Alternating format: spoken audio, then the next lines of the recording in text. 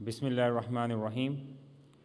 Very respected Royal Highnesses, Excellencies, dignitaries, ambassadors, religious leaders,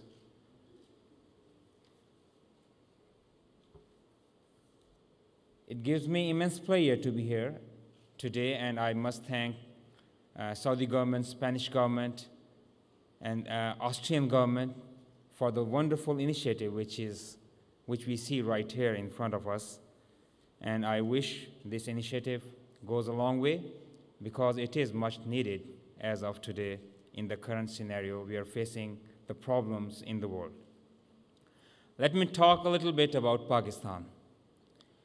Pakistan, generally known as a patriarchal and pluralistic society, we have around a population of around 180 million, but most of the 180 million people are Muslims.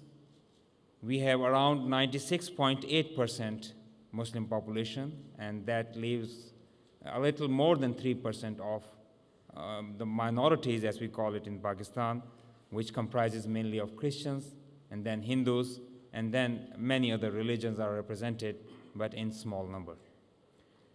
Looking at that scenario, we have many schools in the country which do not have any student other than a Muslim student, but at the same time, we have many schools in the country which have more than 50% students coming from other religions.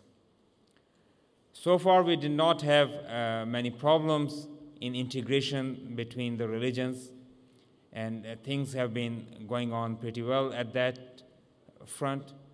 We have quite open system of education, and the Constitution protects the rights of minorities, and the very teachings of Islam also emphasize the need for respecting the views of others. There are many educational institutes which are being run by Catholic Church and by other religious institutions. To be more precise, more than 550 Catholic schools are there, and then similarly many other institutes are run by some foreign governments, some other religious identities, some Hindu institutes. So, to share with you, I also got my primary education from a Catholic church school in which most of the teachers were either foreign and they came from the convent. But things are pretty okay at that front.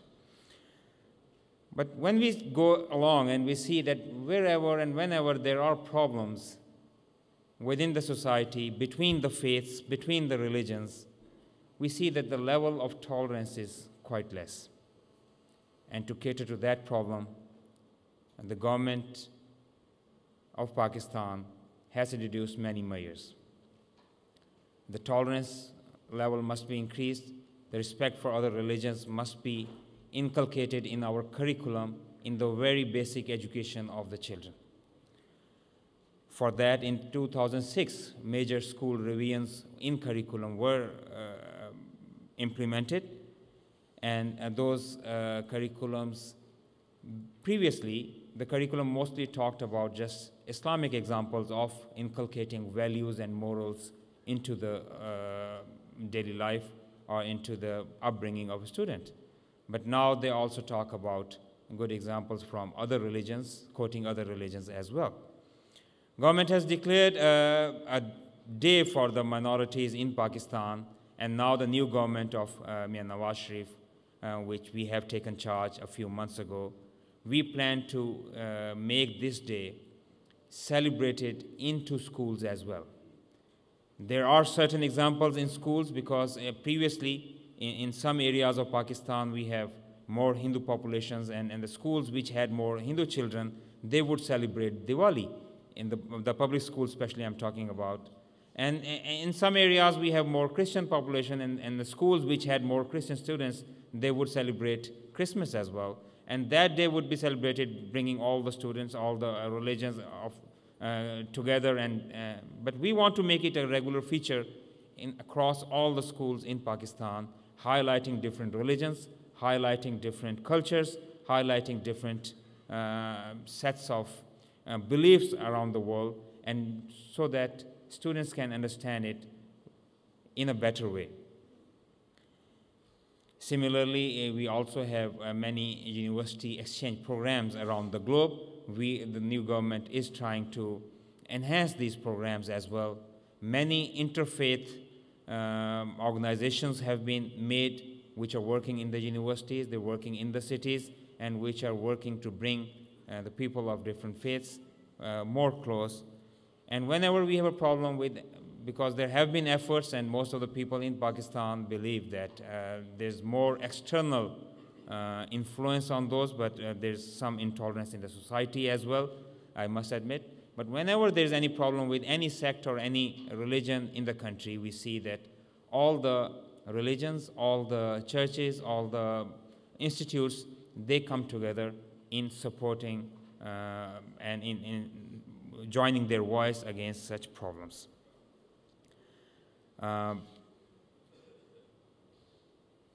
Well, I would like to wish this center a very happy and very concrete way forward. I would like to see the concrete examples come up, especially to be included in curriculum all across the world for all the countries.